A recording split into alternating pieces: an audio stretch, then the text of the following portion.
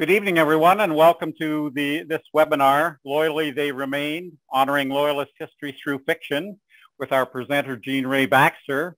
Welcome, everyone, and happy Family Day. It's great to have so many people.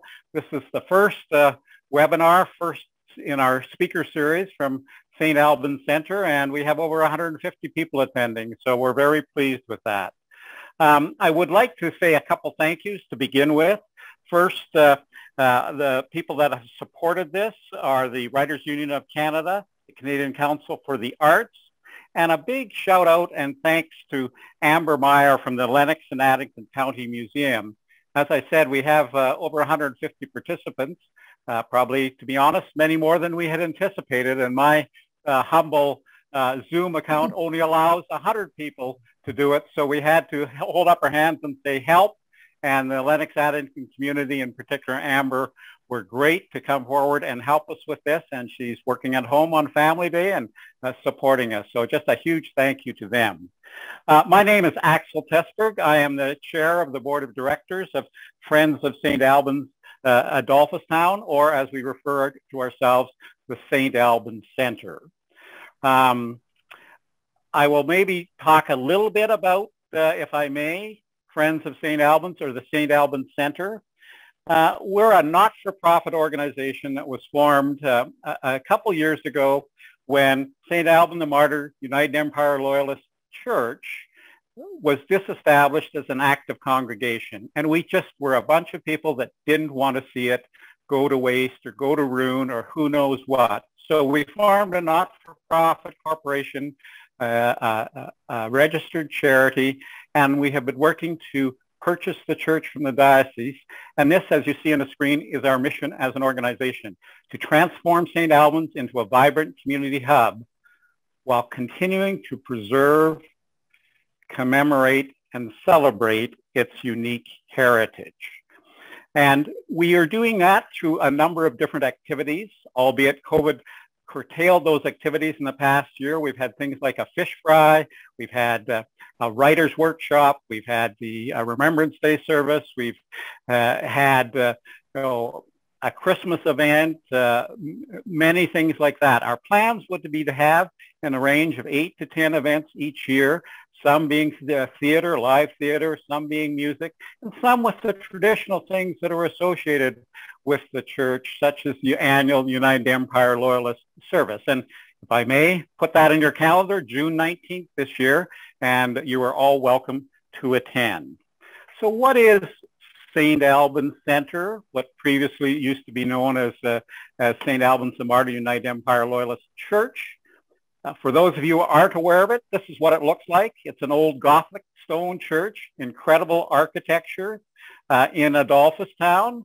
And for those that you don't know, Adolphustown, and Rae will be talking about this, was one of the major United Empire Loyalist landing sites. It was built or started to be constructed in 1884 to commemorate the 100th anniversary of the landing of the Loyalists in 1784. A lovely building, both from an architecture and a history perspective. This is just what you see when you look inside to the front of the church. You'll see the lovely woodwork in the ceiling. You'll see the stained glass windows. And something that's unique is those encaustic tiles, that banner you see sort of halfway up around the church. It encircles the whole church, and those are hand-laid tiles made in England that are to commemorate a number of the United Empire Loyalist families. Unique in Canada, to our knowledge, the only other place there's such tiles is in the Capitol building in Washington. So worth a visit, if nothing else, just to see the tiles. If you look to the back of the church, you'll see more of the stained glass work, very unique stained glass windows in that rose window in the back. And again, you see the woodwork in the ceiling. So we really encourage you, invite you, if you have time sometime, to drop by to Adolphustown and see this. We started last year with opening on Saturdays and Sundays with a small cafe and the church open for tours. We hope this summer we'll be moving to a 5-day-a-week format, so we'll basically be open Wednesday through the weekend. So please come and visit this lovely sort of rural gem, if you want, in Adolphustown. At this point, I would like to introduce Jean Rae Baxter. A couple of administrative things beforehand. So we're using the webinar format for Zoom in this presentation. That means you're all muted and you can't see anyone on the video. We encourage you to ask questions at the top of your screen, or depending on what format you have, maybe the bottom, there'll be something that's called Q&A. Please click on that and jump in, type in any questions when you have. We want to leave 5 or 10 minutes at the end to deal with any questions. After the session, in a couple days afterwards, you'll get an email. We'll maybe respond to any questions we haven't answered during the session, but also you'll get some information to the website, the Facebook page, things like that for St. Alban Center, as well as a place to possibly buy Jean Rae Baxter's books and some information about the Lennox and Addington County Museum and some of their events. So with that, I would like to introduce to everyone Jean Rae Baxter. Jean Rae grew up in Hamilton, although she likes to think of Essex and Kent County as her home. She has Loyalist roots, but she also has French-Canadian roots, which she says go back even a century before her United Empire Loyalist roots. Jean Rae has a Bachelor of Arts and a Master of Arts from the University of Toronto and a Bachelor of Education from Queen's University. During her long career as a secondary school English teacher, one of the things that, I'll use this word, Jean Rae, that irked her was the lack of history, and particular fiction, with respect to Canadian history and the UEL Canadian perspective. So she went about to fix that. And she's written a series of books basically focused on the UEL experience, starting with the first one, The Way Lies North, which is the story of a family, a Loyalist family, and the challenge they had in the Mohawk Valley before moving north. She's continued on with several other books in the series. The most recent one is The Knotted Rope. And you'll see both in her presentation and in her books, there's a bit of a theme about a focus on the Indigenous people as part of the UELs, as well as the Black people. And that's very appropriate that this is, because this is Black History Month. And so we look forward to her presentations. She's received several awards in both Canada and US, also written short stories and a murder mystery. She lives in Kingston, and one of the things she does is host writing workshops and seminars for up-and-coming writers. We had her host one in St. Alban Center, very well attended, and everyone really enjoyed her insight in helping them write their own family history. So with that introduction, Jean Rae, over to you. Thank you very much, Axel, for that generous introduction.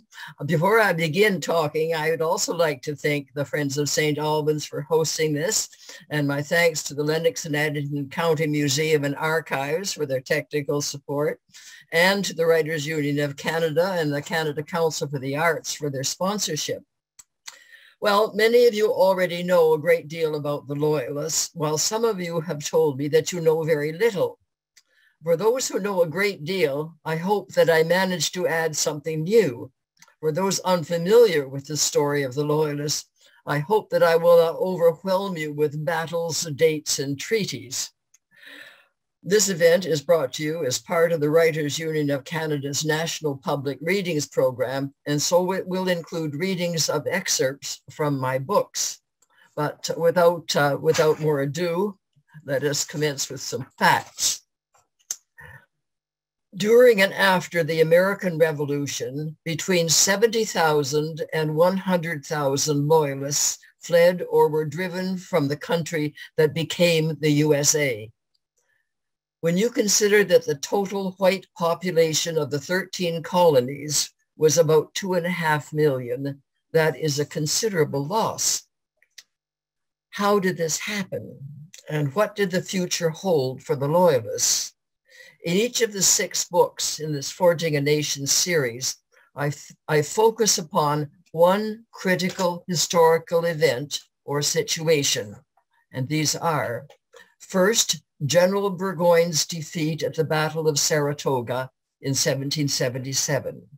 Second, Major Patrick Ferguson's defeat at the Battle of Kings Mountain in 1780. Third, the British occupation of Charleston from May 1780 to December 1782. Fourth, the experience of the indigenous people.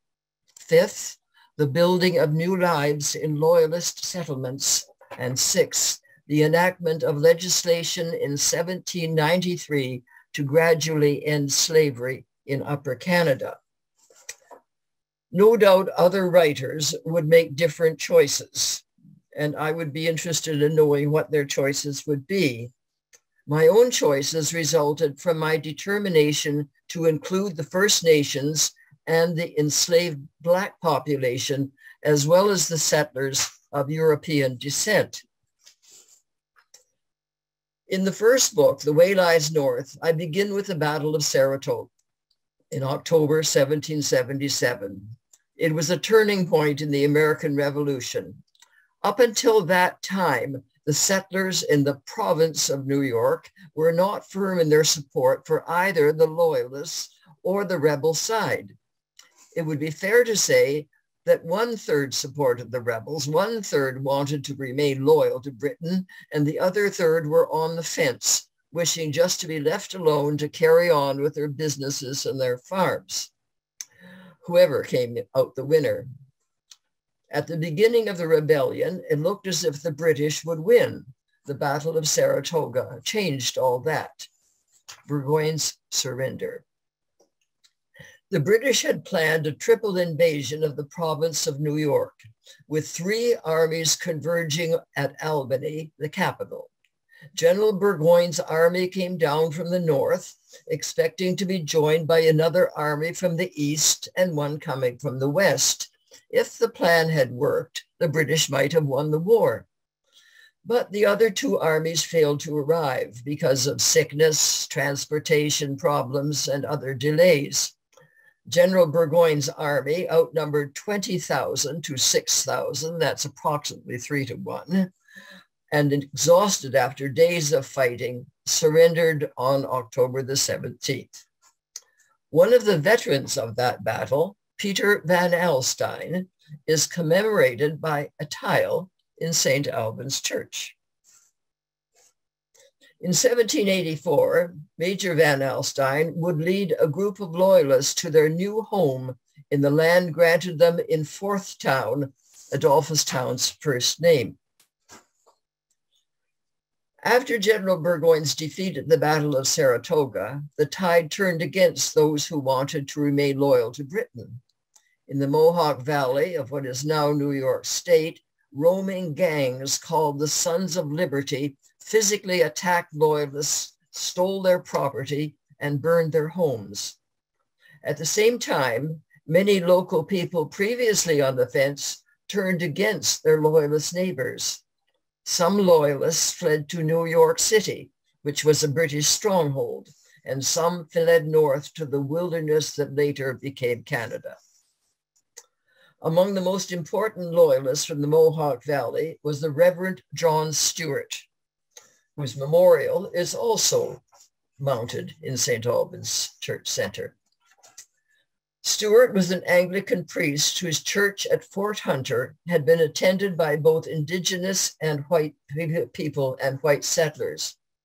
Right from the beginning of the conflict, Stewart was in trouble with the rebel authorities. The board to detect conspiracies had him arrested on suspicion of helping the enemy.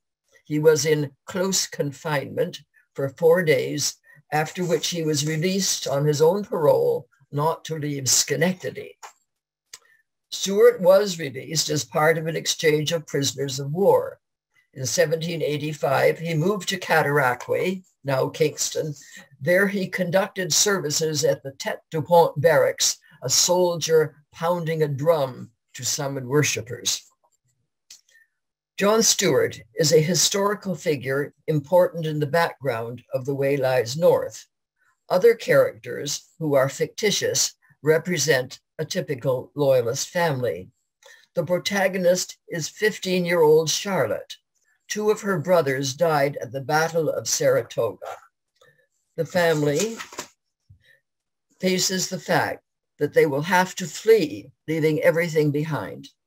I include some readings in this lecture And here is the first. As the family ate supper, Papa had more news to relate. On my way to Herkimer's farm, I passed by the church in Fort Hunter. There was singing and shouting inside that did not sound like a joyful noise under the Lord. I stopped my horse and went to the door. My dears, they have turned our church into a tavern. The scoundrels had a barrel of rum set upon the reading desk. I looked, then rode away. Reverend Stewart has angered every Whig in the valley, said Mama. He preaches loyalty to the crown and never omits prayers for the king. Now it seems that he has lost his church. I wonder what will happen to him and his family. They'll not come to harm, said Papa. John Stewart is respected by people in high places, but plain folks like us are not safe.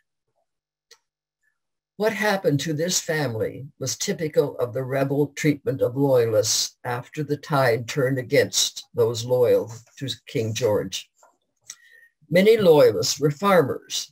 There were also men prominent in public service, magistrates, justices of the peace, judges. There were clergy like the Reverend John Stewart. There were doctors and lawyers. There were graduates of Harvard and Yale. There were blacksmiths and innkeepers. None were safe in person or in property. But some fought back.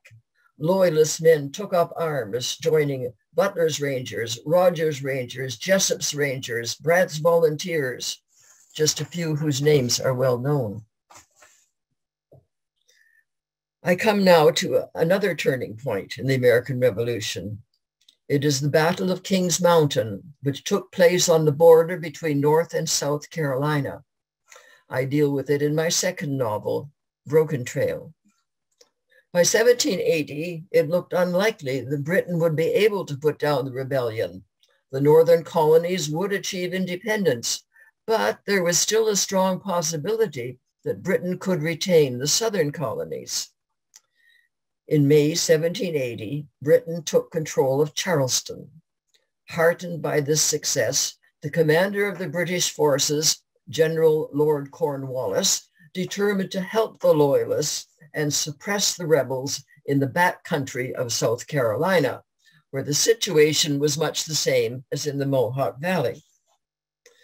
For this purpose, Cornwallis sent the daring young officer, Major Patrick Ferguson, and his troops into the interior of North Carolina to aid Loyalists and to forage from and punish rebels.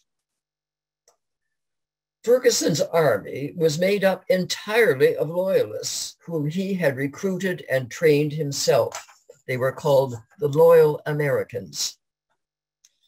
Ferguson marched his army into the backcountry, not knowing the kind of men who lived there. They were called over mountain men. They loved freedom, they loved their guns, and they knew how to use them.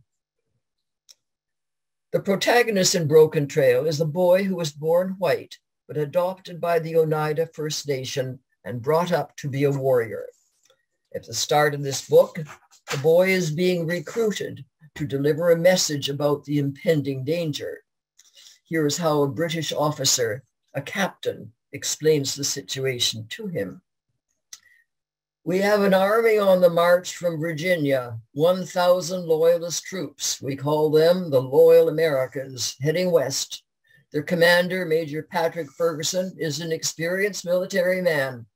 However, he made a rash boast that has put his whole army at risk. He sent a message to the over mountain men, threatening to march his army over the mountains, hang their leaders, and lay their country waste with fire and sword unless they stopped helping the rebels. To the boy, such a boast sounded reasonable. Among the Oneida, the boasting was part of the preparation for battle. Warriors boasted about how many enemies they would kill and how many scalps they would take. The captain continued, Major Ferguson is a Scot from Edinburgh. He's a brilliant man, but he doesn't know a damned thing about those over mountain men. He laughed again, short, humorless laugh. Did you ever hit a hornet's nest with a stick? The boy said, just once. Exactly. Over mountain men from every country west of Blue Ridge came swarming out hot as hornets. By reputation, they're great marksmen, no military training, no uniforms or provisions, no expectation of pay so far as anyone knows. Yet they've raised a militia over 1,000 strong. They plan to join forces with about 350 militiamen from other counties. They're bent upon one thing and one thing only, to wipe out Major Ferguson and all his men. The Over Mountain men reacted immediately to Ferguson's challenge. They came from the back country of North and South Carolina and Georgia, and from the Watauga settlements in what is now Tennessee, while backcountry loyalists hunkered down in their log cabins and tried to stay safely out of the way. When Major Ferguson received word that his army was outnumbered, he called for reinforcements and then set off for Charlotte, North Carolina, to wait for the reinforcements to arrive. Ferguson and his men got only as far as Kings Mountain, 16 miles from Charlotte. Kings Mountain had steep wooded sides rising to a bare, flat top, and there he set up his camp. Ferguson sent a message to Cornwallis. I arrived today at Kings Mountain and have taken a post where I do not think I can be forced by a stronger enemy than that against us. The following day, the 7th of October, 1780, the Over Mountain men stormed up the sides of the mountain. The Loyalist troops saw them coming, scrambled to get themselves in battle order, but the fighting lasted less than 1 hour. Ferguson was in the thick of it. He had 2 horses shot from under him. 7 balls passed through his body. The death of Patrick Ferguson. What made the Battle of Kings Mountain important was the encouragement it gave to the rebels. After being disheartened by the British occupation of Charleston, they were strengthened in their determination to win the war. For Loyalists in the backcountry, Ferguson's defeat was a disaster. Subjected to increased persecution, many either fled to Charleston or took refuge in the swamps, which were already a hiding place for fugitive slaves. This is South Carolina backcountry swamp. I took this picture. I always like to go to the place where an event happened. I think you get a much better sense of the place. And that is that's the swamp, the kind of place where white refugees from the rebels as well as escaped slaves went into hiding. And this is the beginning of the story of the Black Loyalists. In 1780, there were 38,000 Black people to 11,000 white people in South Carolina. 38,000 Black to 11,000 white. 98% of those Black people were slaves. They worked in the rice fields where the water was ankle deep and infested with alligators and snakes. The story of the Black Loyalists begins with Britain's offer of freedom to slaves owned by rebels.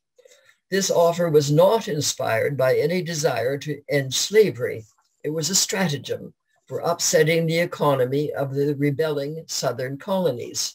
If an escaped slave remained behind British lines for 1 year, helping the military, he or she was awarded a General Birch Certificate. And here is one.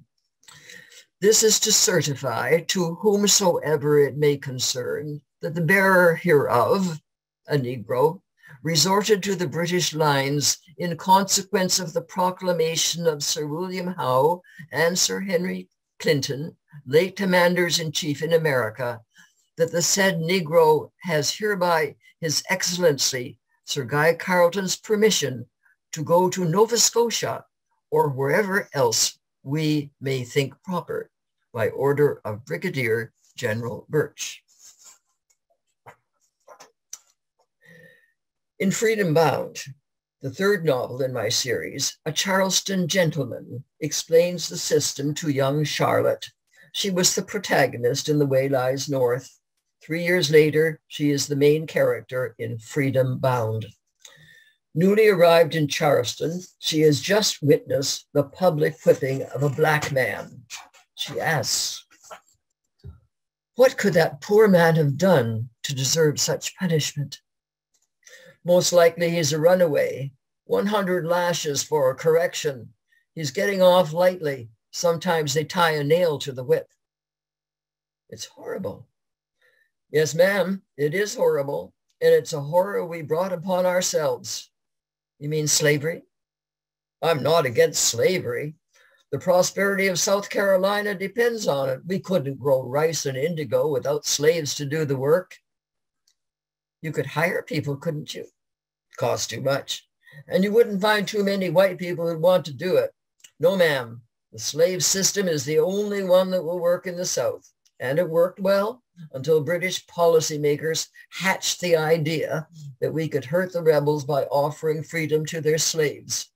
All a slave had to do was stay behind British lines for 1 year, helping the military. At the end of the year, he's granted a general birth certificate. Owning that certificate makes him a free man. Sounds to me like a good idea. Too good, as it's turned out. Word spread from one plantation to the next. Thousands of runaway slaves flocked to every town behind British lines. Most didn't know which side their owner was on. All they heard was freedom. On October the 19th, 1781, Lord Cornwallis surrendered his army at Yorktown in Virginia. The rebels had won. Now what would happen to the escaped slaves who had worked for the British? Certain death awaited them unless Britain took steps to save them, and that is exactly what happened. When Charleston was evacuated, the British made sure that they were not left behind. Evacuation of Charleston. The same crowded ship would carry white loyalists and slaves belonging to white loyalists crammed together with newly freed blacks awarded the general birth certificate. The evacuation ships were bound for different places: England, East Florida, the Caribbean, and Halifax, Nova Scotia.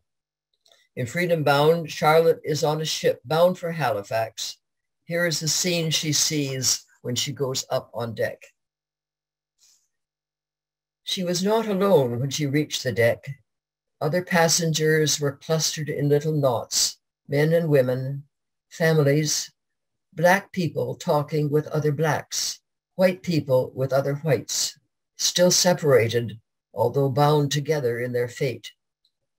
These were the loyalists of the Carolinas. She heard their soft Southern accents, as well as the unfamiliar sounds of the Gullah tongue spoken by some of the former slaves. Their sad voices mingled with the creaking of masts and spars as the Esperanza, carried by the tide and driven by an offshore wind, crossed the harbor bar. Gladness filled her heart at the thought of returning to the upper country, but no signs of joy brightened the faces of her fellow passengers. They were leaving forever the land of their birth. Their hearts were in the Carolinas. All that awaited them in the unknown country to the north were forests to be cleared, homes to be built, and the certainty of hardship for the rest of their lives. The Treaty of Paris, signed the 3rd of September, 1783, officially ended the American Revolution. Even before the treaty was signed, Guy Carleton, the last British Army and Royal Navy commander, had received orders from London for the evacuation of New York City. Slide 16. Okay. His orders were to proceed with the removal of refugees, liberated slaves, and military personnel as fast as possible. This was a terrific challenge because the city was overwhelmed with loyalists who had already fled for safety to this British stronghold. The evacuation began in November 1783. By the time it was complete, more than 29,000 Loyalist refugees had been evacuated from New York City, as well as over 3,000 former slaves. What would happen with all these refugees, as well as the thousands of Loyalists who had already fled north during the war? Some had found safety in established centers like Halifax, Montreal, and Detroit. Thousands more were crowded into forts like Fort Haldimand on Carleton Island, and refugee camps like this one where Cornwall, Ontario is today. The Loyalist refugees lived in canvas army tents. Rations were limited to salt pork, rice, dried peas, and flour. They were stuck in these camps, waiting for their land grants until halfway through the 1780s. It took so long because the British authorities first had to purchase land from the indigenous people. Then the surveyors had to measure out the land and divide it into lots. When the Loyalist settler finally received his location ticket, there were strings attached. The settler had to put up a house, clear so many acres of land, and have a certain number of acres under cultivation. He had to build a road across the front of his lot.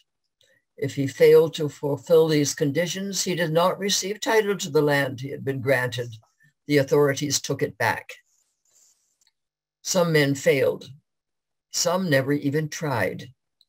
For a few pounds ready money, the holder of a settlement ticket could write his name on the back of it and sell it to someone. Jobbers bought up hundreds of acres in this way.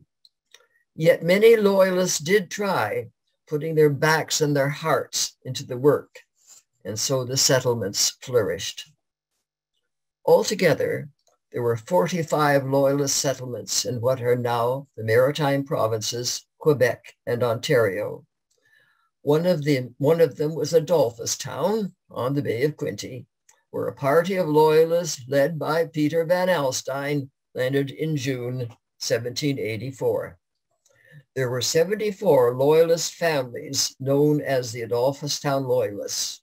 I have not been able to find a contemporary drawing depicting their arrival, but the many reenactments staged by their descendants supply the lack.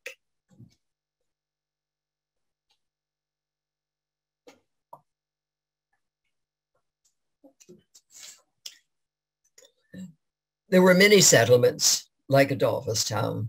The Niagara area was settled by Loyalists. The region around Detroit had already been settled by the French. Now there was to be a new settlement as well, extending along the north shore of Lake Erie. In Nova Scotia, there was such a flood of Loyalist refugees that the province had to be split in two, creating the province of New Brunswick in 1785. The Loyalists were establishing themselves. They prospered, but the indigenous people who had been their allies did not. By running the international border through the Great Lakes and the rivers between them, the Treaty of Paris gave to the United States all the lands that Britain had reserved for the native people. When the terms of the Treaty of Paris were made known to Joseph Brant, the Mohawk war chief was furious. He briefly considered carrying on the fight without British help, but that was impossible. Without provisions and arms from the British, he and his warriors would have been doomed to fail. He foresaw that the Mohawks were about to become homeless refugees. General Haldimand, too, was shocked by Britain's abandonment of its native allies. He protested to the new British Prime Minister, Lord Shelburne. Lord Shelburne's response showed that he did not care what happened to them. The commander of Fort Niagara consoled the Iroquois living at the fort by buying 1,800 gallons of rum. to keep them in good humor. General Haldeman thought that a better solution was to keep hammering at the government back in England. He made clear the danger of an Indian uprising if the government did not reverse its callous treatment of the native allies. The danger of an uprising was real. Joseph Brant organized a meeting of Iroquois leaders with chiefs of other First Nations. 35 nations formed a loose federation to fight for land. Finally, London paid attention. The British were already in the process of buying land from the Mississaugas to settle white loyalists. The government now gave Haldeman authority also to buy land to compensate the Mohawks for their lost lands in the Mohawk Valley. London told him to spend whatever was needed. Haldeman started by buying a fine house for Joseph Brant and another for his sister Molly in Kingston. He promised the Mohawks not only land, but also a sawmill, a grist mill, a school, and a church. To staff these facilities, there would be a miller, a blacksmith, a minister, and a schoolmaster. No other First Nation received compensation for its losses. Haldeman justified this expense by explaining to his superiors in London that the Mohawks were the most influential of all the Indian nations. Keep them happy, he argued, and there was little risk of an uprising. Governor Haldeman bought land on the Bay of Quinte, wanting to consolidate the Mohawks close to Kingston, where British officials could keep an eye on them. But as time went on, Brant wanted land closer to where other Iroquois nations still lived, hoping to bring them all together in a new community.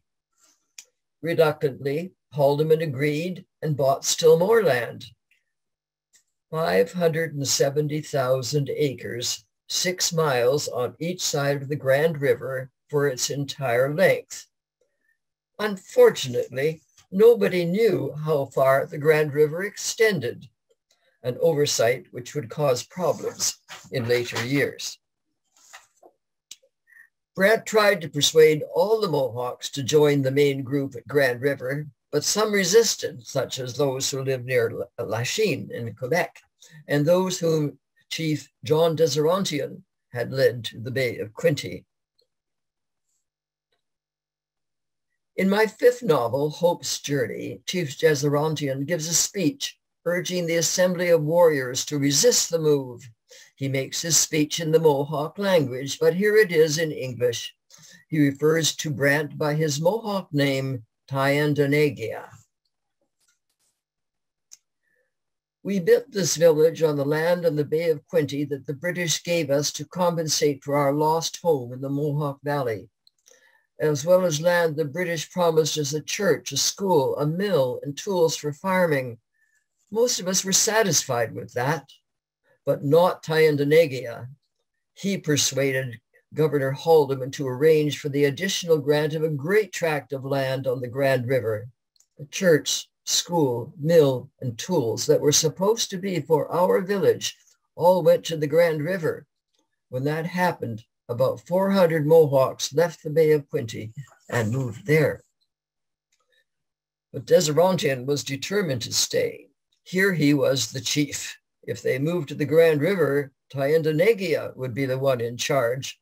Deserontian did not like that idea. And so he urged his followers to resist Brant's smooth talk and bribes. He reminded them that they had started their own school and that the Reverend John Stewart came to conduct church services. He concluded, "There's nothing we need that we don't have here." And here, on the Bay of Quinte, just down the road from Adolphustown, they have remained. Governor Haldeman, who had fought so hard for the Mohawks to be fairly compensated, would be shocked by how much the lands they were granted have shrunk over the years. The reserve on the Grand River is a mere patch compared with the original grant. The same thing happened here on the Bay of Quinte. The entire present township of Tyendinaga was given to the Mohawks, Over the years, the government took most of it back. With the inconvenient Indian, to use Thomas King's very apt phrase, pushed out of the way, white settlements spread throughout Upper Canada, Lower Canada, and the Maritime provinces. Roads were built, and settlement followed those roads. Here is the beginning of Yonge Street. Upper Canada's first Lieutenant Governor, John Graves Simcoe, was criticized for using the Queen's Rangers to build roads. Kingston's Richard Cartwright scoffed that we should be building roads between settlements, not roads where no settlements exist. But Simcoe was a visionary, and he dreamed big.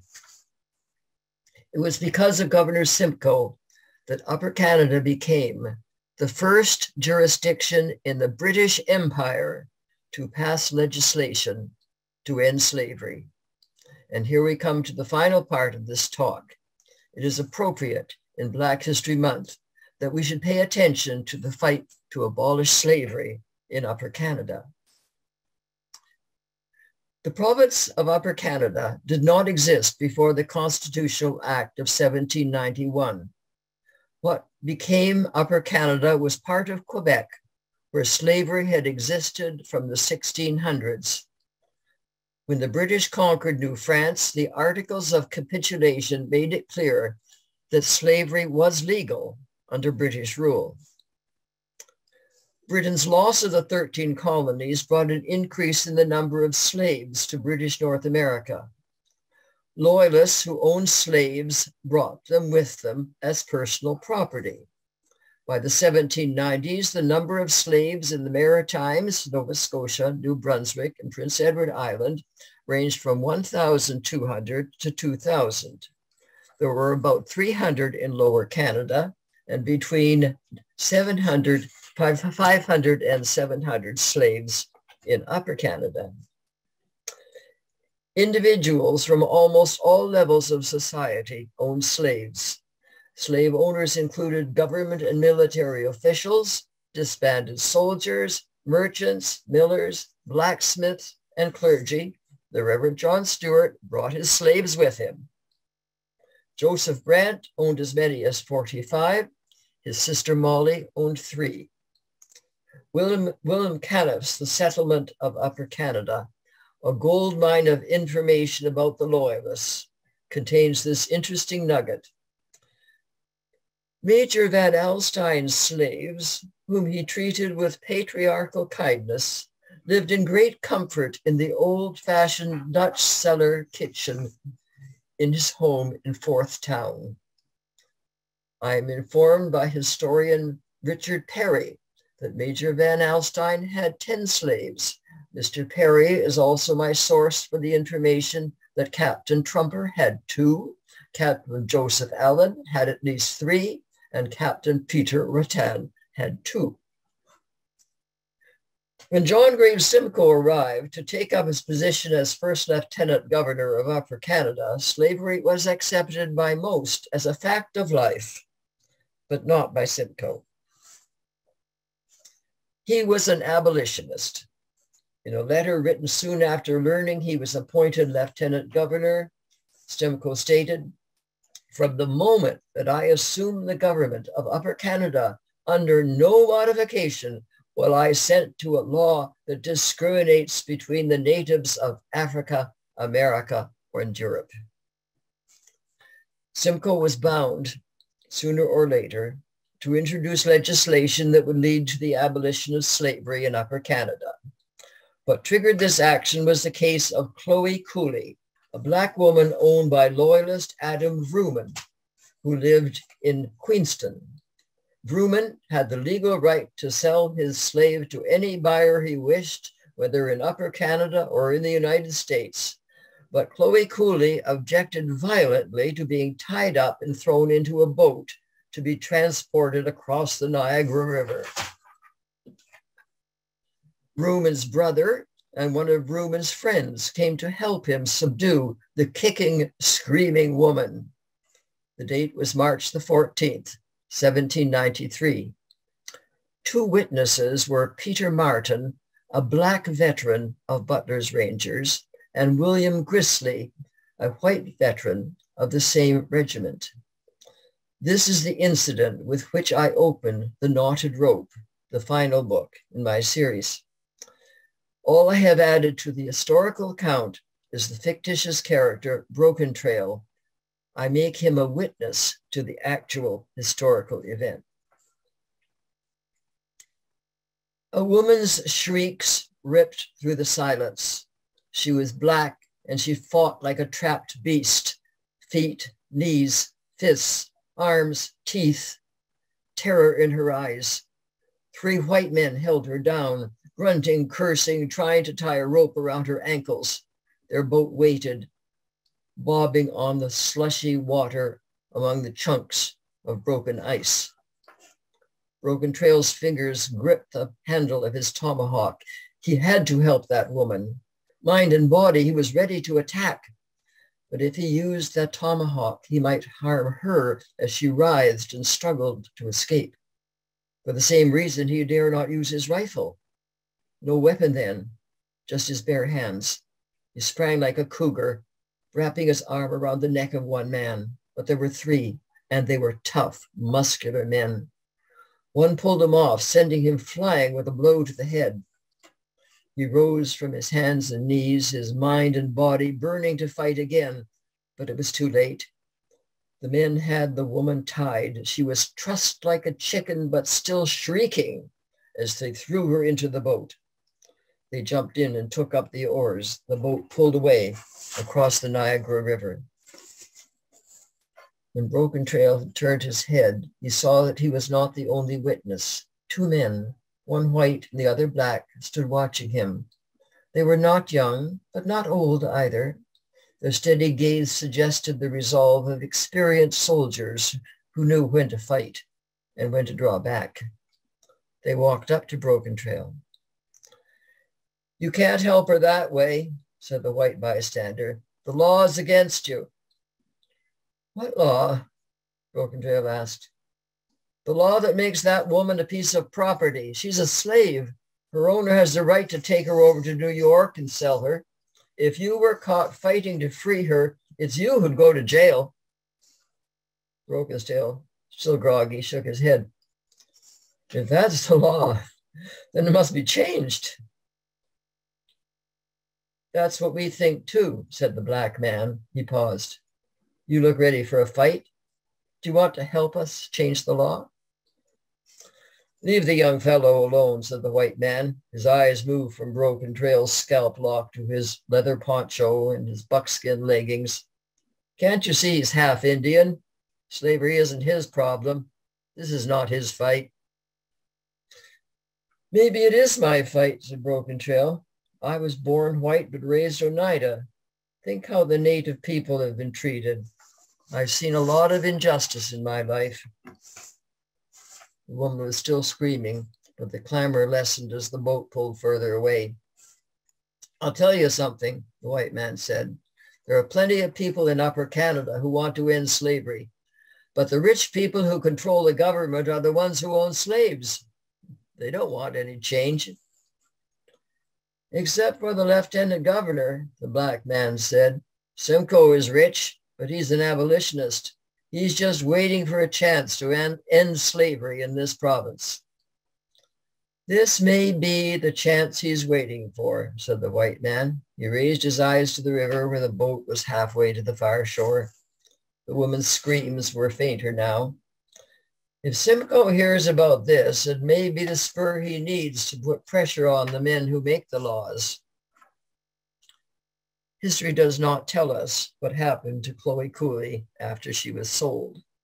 But William Grisley and Peter Martin went to Newark, present-day Niagara-on-the-Lake, which was the seat of government for Upper Canada at that time, to report the incident to Simcoe.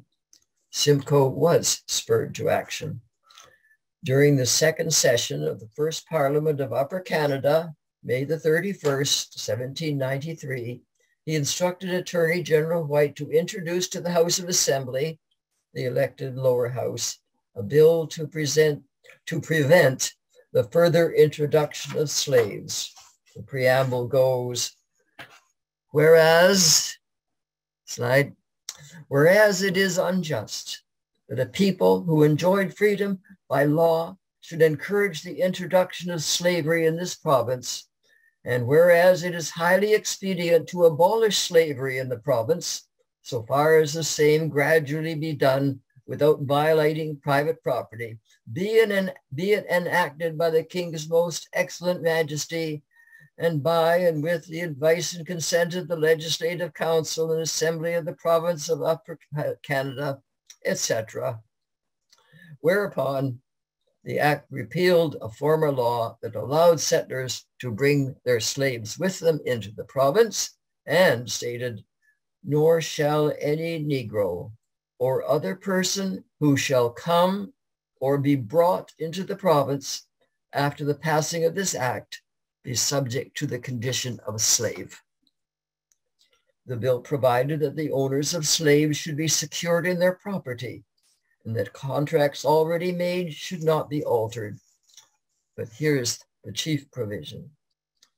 In order to prevent the continuation of slavery within this province, immediately from and after the passing of this act, every child shall be born of a Negro mother or other woman subjected to such servitude as aforesaid, should abide or remain with the master or mistress, to whose service the mother shall be living at the time of the child's birth, until such child shall have obtained the age of 25 years, at which time such child shall be discharged from any further service. To prevent any difficulty from uncertainty of age, the owner was legally obliged to register the birth of such child, subject to a considerable fine if he or she did not do so. The first step for this bill to become law was its passage in the House of Assembly. Of its 16 members, 6 were slave owners. One of them was Peter Van Alstyne. Strong opposition was expressed in debate during the 3 required readings of the bill. Some wanted to reject it outright. Others wanted to supply themselves for the future by being allowed to import slaves for 2 more years. But the bill passed and went on to the upper house, the Legislative Council, where the bill passed unanimously, although 6 of the 9 members were slave owners. The new legislation did not actually free any slaves, not even one. Anyone who was already enslaved would remain a slave for life. Then what difference did the new law make? For slave owners, it threatened the value of their investment. Afraid that the movement toward total abolition would continue, some sent their slaves to be sold in the United States. Others disliked the fact that they would have to set free at age 25 any slave born after July the 9th, 1793. Why feed and clothe for 25 years a young person who would have to be freed at the very age when he or she became really valuable? This expense was deeply resented. Yet, most slave owners determined to make the best of it. After all, any slave born before July the 9th, 1793, was a slave for life, and that could be a very long time. The buying and selling of slaves for life continued.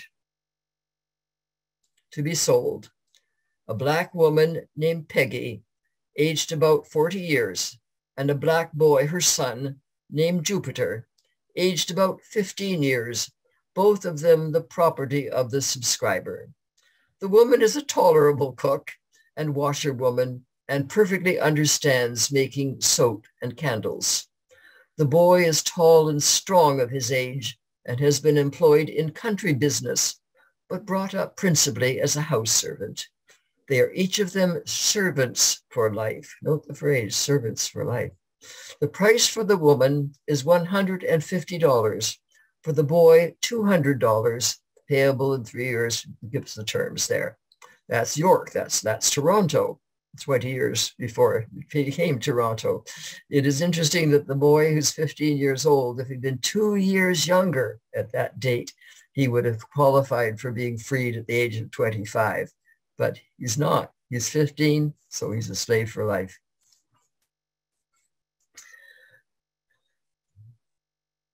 In 1798, an effort was made to partly reverse the 1793 Act to limit slavery. A bill was introduced to authorize persons coming into this province to settle, to bring with them their Negro slaves. The House of Assembly passed this bill by a vote of 8-4, but it was stalled in the Legislative Council and died at the end of the session. No further attempt was ever made to get rid of the 1793 Act limiting slavery. With the passage of time, the number of slaves for life decreased as they died off. Also, the abolitionist message finally changed white attitude. It became common for slave owners to refer to their slaves as servants, as Peter Russell does in his advertisement you have on the screen, even though they were not legally free.